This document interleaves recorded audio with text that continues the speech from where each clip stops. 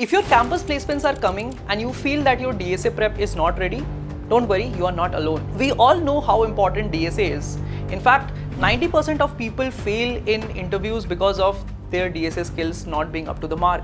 In fact, every second student is panicking right now because they are opening their old notes and they are feeling like they have forgotten 30, 40, 50, 70% of what they have learned earlier because they have solved 100, 200, 300 problems on lead code, but they have no time to revise them at all. And because often solving problems hereforth randomly doesn't make them any more confident in their DSA skills. And in middle of all this pressure, if you feel asking yourself, is 30 days even enough to prepare yourself in your DSA skills?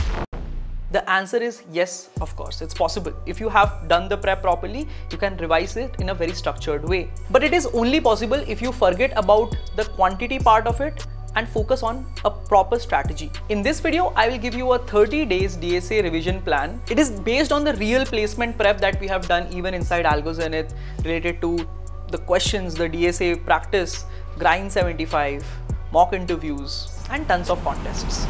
Let's begin.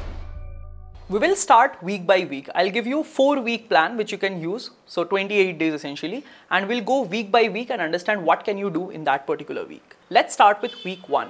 In the first week, you should try to get your DSA skills back to the level where it was, if not that much, at least confident enough on simpler problems. But these can be simpler but important ones. So what are the topics that you need to cover? You need to cover arrays, strings, brute force and recursion, sliding window, stacks, queues, a lot of questions related to things like prefix sum also come here and there. So these kind of topics you can revise, and this will help you to get your basic implementation back to the level they were earlier when you were doing DSA, as well as it will get you solve some of the important questions that are asked in standard companies. So what can be some of the action items?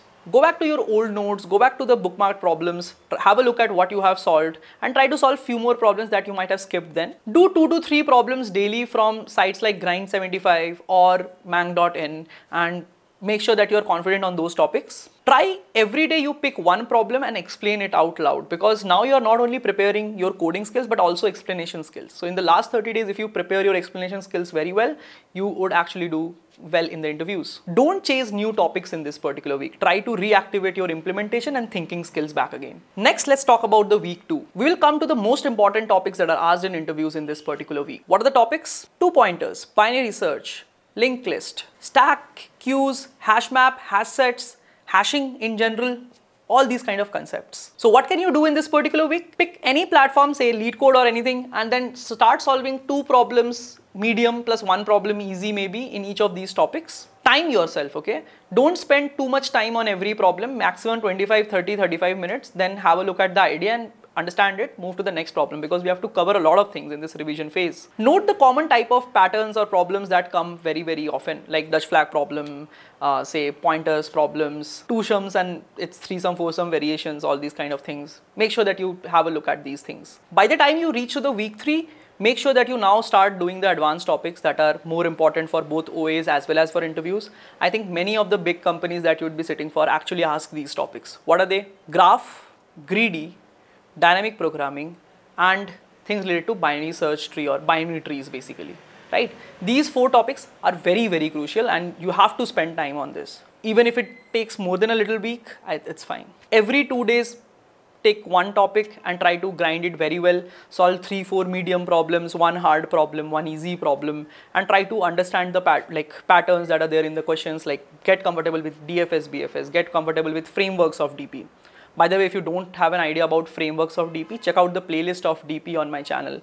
It's very, very awesome resource that you can use and cover a lot of problems of DP in short time. You can go into a little bit of revision mode, go through the problems that you had solved earlier and look at their codes to understand, because I understand that in graph DP there would be a lot of problems that you had practiced probably. Start seeing common forms in these kind of problems, because you cannot really go through everything in these topics in the short amount of time. DFS, BFS, standard topological ordering, and shortest path problems. These are very, very common in graph. Look, in terms of DP, I have talked in my framework videos. Do watch the DP workshop.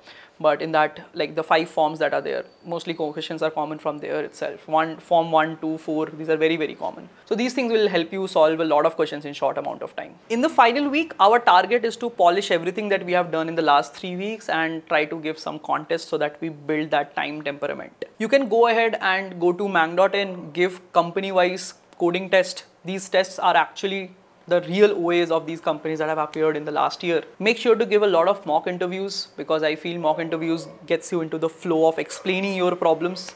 Try to get some seniors or your batchies and try to have 2 to 3 mock interviews. Try to look at your weakest topics that you feel you are not confident on and try to revisit those 3 topics. Maybe rank the top 3 and do them. Try to build a little bit of speed. Try to solve 2 problems in 60 minutes, because usually you have that much of time in an interview and you have to solve questions in that much time. Every day, please explain your logic out loud, because that is what you have to do in your interviews. Bonus, what else do you need to do? In the last 7 days, I think DSA is not enough. I think you are in that phase where other things are also important and are left, and maybe you want to do that. So I think last 7 days, if you do like DSA in like 3 hours daily, it's fine. For the rest of the time, you should spend on other things like development projects that you have built.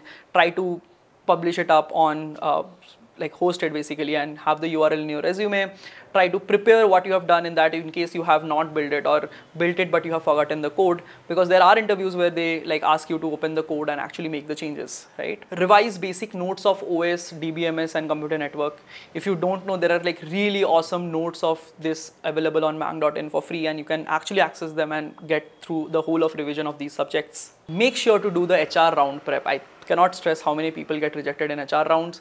Please prepare answers for what is your strength, what is your weakness, good answers, and simply as simple as introduce yourself. These questions are common in every interview. Please prepare them very well. And that was your 30-day plan for top companies in your placements. If you have practiced DSA before, this plan will help you to revise all of those things in a very short amount of time really well. Do follow it. The key, in fact, is not to be random, but be consistent in the last 30 days. That's what gets you the result. Make your calendar, follow your calendar, try to keep bookings of slot like these 3 hours I'll study, these 3 hours I'll study, and that will help you be in routine so that you can actually perform in the real interviews. Most students are very like random in their preparation strategy, and that's why they waste a lot of time. They keep hopping from one subject to other, not knowing what they have completed or what they have to complete. So stop overthinking and start executing. All the best, you have got it. Okay, make sure to like, share and subscribe this particular channel for more such placement tips. I'll see you in the next one. Till then, bye-bye.